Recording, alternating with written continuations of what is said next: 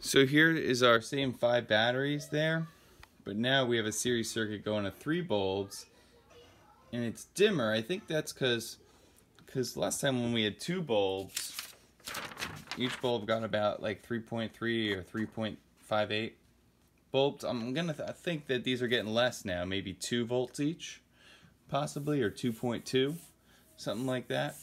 Because we know that whatever you pick up at the battery, we know that was 6.94, and it's gonna stay that way.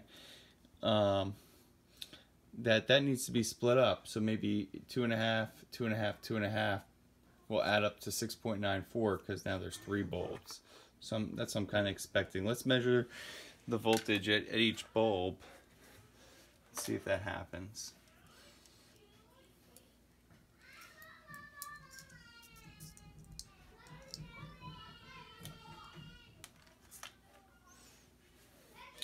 .26 at bulb 1. And let's look at bulb 2.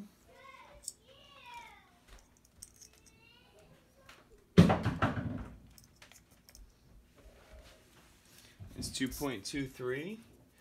It is less volts than last time, and we could see that's why it's dimmer, because the volts is to split up between more bulbs. So each bulb is getting less volts because it has to split up more and share more. And the last one is 2.54. So those should add up to equal 6.94. Do they? When we do it on our calculator, 2.26, 2.23, 2.54. Well, I'm using my phone to record, so I'm not going to add on my phone right now, but I could do this. 5016, 7.03. When you add up these three, is that close to 6.94? Yeah, I'd say it's probably off by 1%, and that's it, you know?